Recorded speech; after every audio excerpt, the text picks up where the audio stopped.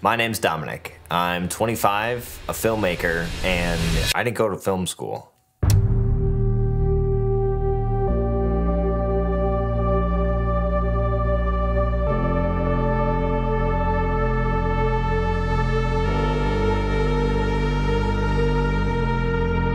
First off, before we jump into this topic, I want to preface this video by saying I don't think college is necessarily a bad thing. Obviously, there are some degrees that you need to get in order to pursue certain careers, and I totally understand that. My argument for this video is for people going into creative fields, whether that be graphic design, photography, filmmaking. One question I get asked all the time is, what school did I go to? And it always surprises people when I tell them that I didn't go to school. In fact, I didn't even go to a high school. I was homeschooled throughout all my high school years, and after I graduated is when I started my video business. Granted, when I just started, I didn't really know what I was doing, and I didn't have a ton of content to sell to people in order to start making money. So as a graduation gift, my parents got me a Sony a6300. Once I had that camera in hand, I started shooting as much content as I could over the course of that first summer after I graduated. I brought that camera with me anywhere and everywhere just so I could shoot content and get really familiar with my camera and the camera settings and being able to adjust and shoot on the fly. With all that content I captured that first summer, I then put together a demo reel. After I made that first leap of just stepping out there and creating content, that's when people started to see my work.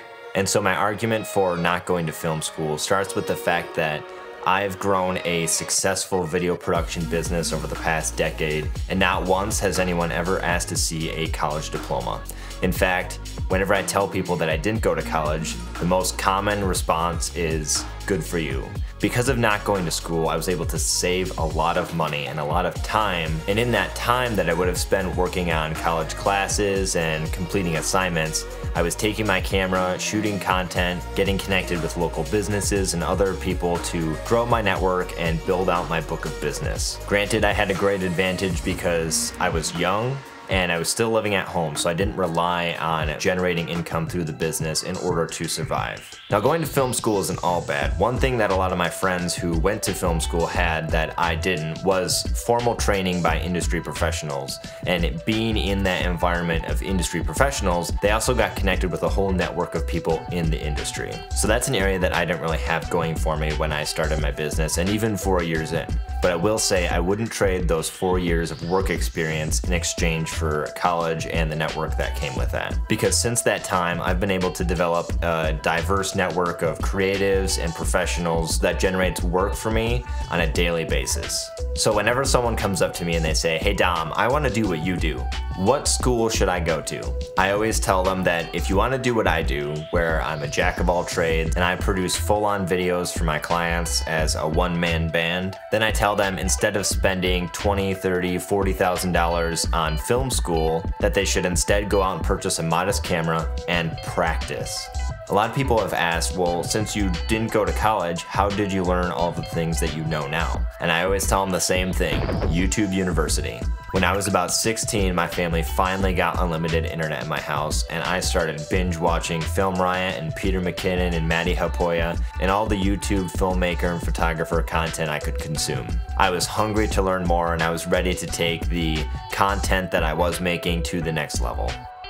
I think at the end of the day, when it comes to doing the type of work that I do and the type of work that thousands of other creators do, is do you have the drive? The only reason I am as successful as I am with my video career is not because talent, it's not because of my schooling, it's because I knew what kind of content I aspired to create, and I pushed towards that goal every single day. So the question you need to ask yourself is this something that I really want to do? And if it is, and you're driven, no one's going to stand in the way of your goals. So just to recap, college isn't bad if you want to go into filmmaking, but it's not necessarily for everyone. I know I wouldn't have done very well in school, and I'm a much better hands-on learner. And because of that, I was able to take my filmmaking hobby and turn it into a career that generates over 6 figures a year. If you have any comments or opinions on this topic, I'd love to hear from you down in the comments below.